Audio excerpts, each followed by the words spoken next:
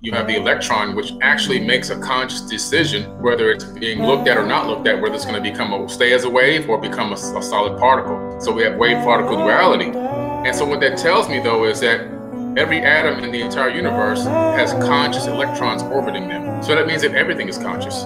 Everything, everywhere, including the monitor that you're watching me on and I'm watching you on, it's conscious. This microphone is conscious. Why? Because the atoms are conscious. And we don't create anything. Man doesn't make anything. We organize atoms in a particular format or structure, but we didn't make the atoms. So we're stacking them.